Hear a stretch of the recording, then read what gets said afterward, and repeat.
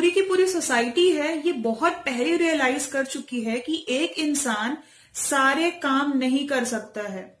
इसीलिए उन्होंने क्या किया है कि म्यूचुअल इंटरेस्ट से जिसको जो सही लग रहा है उसके अकॉर्डिंग सब अपने अपने काम करते हैं, लेकिन डिफरेंट। तो टुडे हम देखने वाले हैं कि एग्जैक्टली ये काम कहलाते क्या है। So let's go into the video.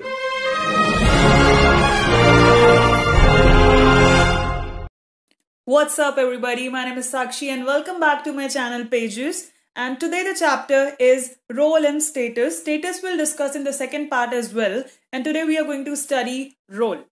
तो basically role क्या होता है and role के natures क्या है, plus हम छोटे छोटे terms देखेंगे जो कि role से related हैं and they can be come in examination.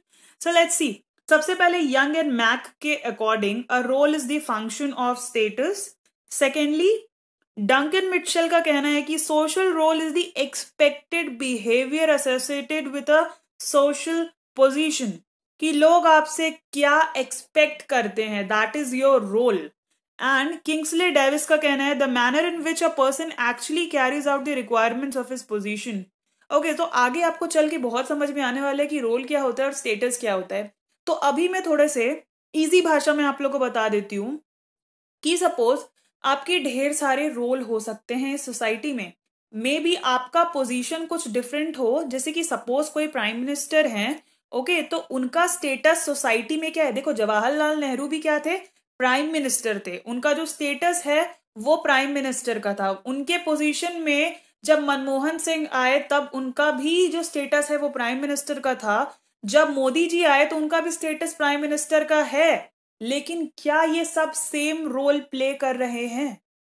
आप सोच सकते हैं अब कि स्टेटस और रोल में कितना बड़ा डिफरेंस होता है। एक आपके पोजीशन को दर्शाता है and the second one is कि किस तरीके से आप उस चीज को प्ले करते हैं, कैसे आप बिहेव करते हैं, दैट इज रोल। हम नेचर देखने वाले हैं रोल एंड स्टेटस के बारे में। सबसे पहला, रोल प्लेइंग सबके लिए जरूरी है, ऑब्लिगेटरी है, नेसेसरी है। आप सबको देखोगे फादर का एक रोल है, कहीं ना कहीं मुझे एक डॉटर का रोल मिला हुआ है, एक टीचर का रोल मिला हुआ है, ओके, एक यूट्यूबर का रोल मिला हुआ है। So that is a role जो कि सबके लिए ऑब्लिगेटरी है। सोशल रोल्स आप देखोगे that can be shared by great many people, जैसे कि एक आदमी एडल्ट हो सकता है, उसके साथ वो सिटीजन हो सकता है, एक वोटर हो सकता है, एक ऑथर हो सकता है, एक टीचर हो सकता है, एक मिनिस्टर हो सकता है, और ऐसी बहुत सारे रोल वो प्ले कर सकता है। ओके, सोशल रोल्स जो हैं आर इनएक्टेड बाय वन और bye comparatively a few individual at a particular time. इसका मतलब क्या है कि सपोज इंडिया है, उसमें बहुत कम लोग जो हैं वो गवर्नर हैं, है ना। तो ये एक समय में एक ही इंसान गवर्नर हो सकता है एक स्टेट का। तो ऐसे ही ढेर सारे भी गवर्नर होंगे, लेकिन क्या उस जगह के सारे लोग गवर्नर हैं? Obviously not. तो ये उसके बारे में बात कर रहे हैं। दूसरी बात है, सोशल रोल्स जो है ये वॉलंटरीली लोग इसे एज्यूम करते हैं, मतलब आपका मन है तो आप उस चीज को चूज करिए, अदरवाइज यू आर फ्री। ठीक है, you are a free bird, आपको जो करना है वैसा कर सकते हो। सपोज जैसे कि ये आप ही ऊपर डिपेंड करते हैं कि आपको आईएएस बनना है, आपको यूट्यूबर बनना है, आपको एक बॉलर की तरह वर्क करना है, आपको सिटी ड्वेलर बनना है, etcetera. This all depends upon you. Okay, आगे हम बात करते हैं थोड़े से और चीजों के बारे में, जैसे कि एजम्पशन है सोशल रोल्स के कि ये वॉलंटरी हैं, आप खुद चूज कर सकते हो, लेकिन ये इनवॉलंटरी भी हैं। जैसे कि आप कितनी भी कोशिश करो कि चूज करने की, लेकिन फीमेल्स तो हमेशा फीमेल्स ही रहेंगी ना, मेल्स तो हमेशा मेल्स ही रहेंगे, वाइट्स जो हैं वो हमेशा वाइट्स ही रहेंगे, हरिजन्स हमेशा हरिजन्स ही रहेंगे, और ये चीजें अनचेंजेबल है, ये चीजें कभी बदल नहीं सकती हैं। अगर आप इंटर रिलेशनशिप देखोगे रोल और स्टेटस के बीच में, तो इनका इंटर रिलेशनशिप कुछ ऐसा है कि सपोज एक स्टेटस जो है ये एक पोजीशन है, एक पूरे के पूरे सोसाइटी में आपको सिर्फ पोजीशन दिखाता है, लेकिन रोल जो है ये बिहेवियर है, how you behave in the society, that is something called your role.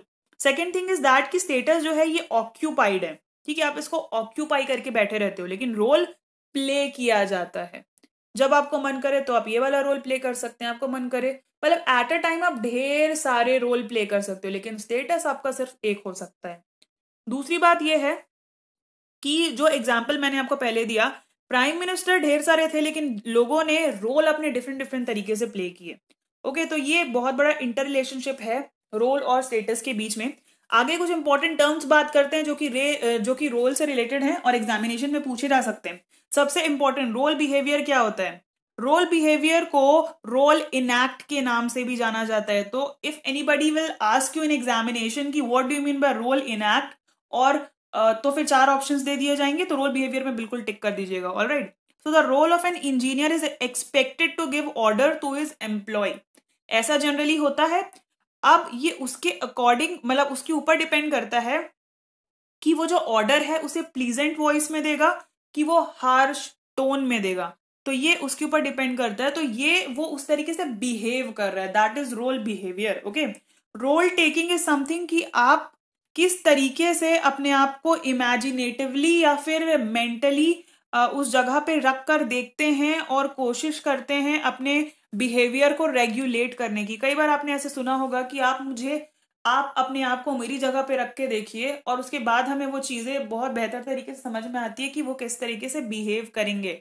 Alright, तो that is role taking. Role conflict क्या होता है?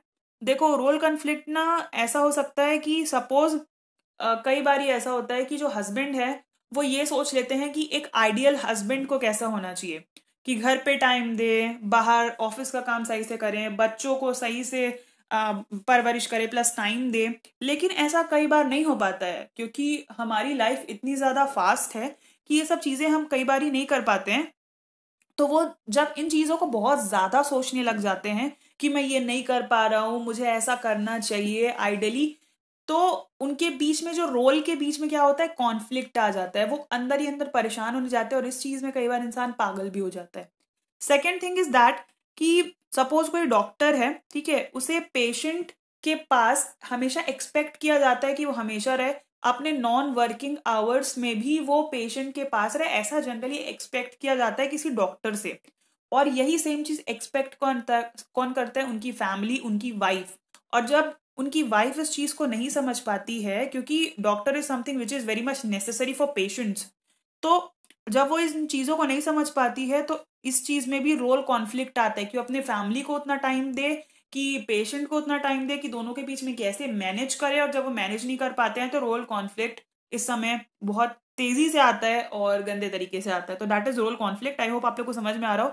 नहीं समझ में आ रहा तो please keep comment down in दी, क्या बोल रही हूँ मैं, please comment down. Okay, so counter position. Counter position क्या होता है कि सपोज एक एडवोकेट है, वो किस तरीके से अपना रोल प्ले कर रहा है, जैसे कि वो एडवोकेट की तरह रोल प्ले कर रहे हैं अपने क्लाइंट के रेस्पॉन्स में, अपने रिलेशन में, किसी और के रिलेशन में कुछ और प्ले कर रहे होते हैं, तो that is the counter position.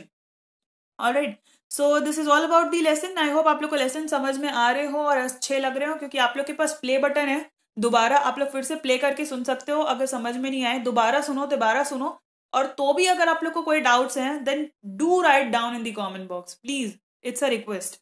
Alright, और बाकी अगर आप लोग को लगता है तो कोई भी डाउट्स लिख सकते हैं, लेकिन उसके सामने प्लीज हैशटैग आस्क साक्षी लगा दीजिए, ताकि मुझे जो हैशटैग है उससे जल्दी से लिंक मिल जाए and I can solve your doubts easily.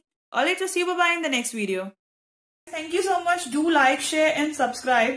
And सबसे important चीज जो आपको करना है that is please press the bell icon ताकि मेरे notifications आपको सबसे पहले मिले. Alright, so see you bye in the next video.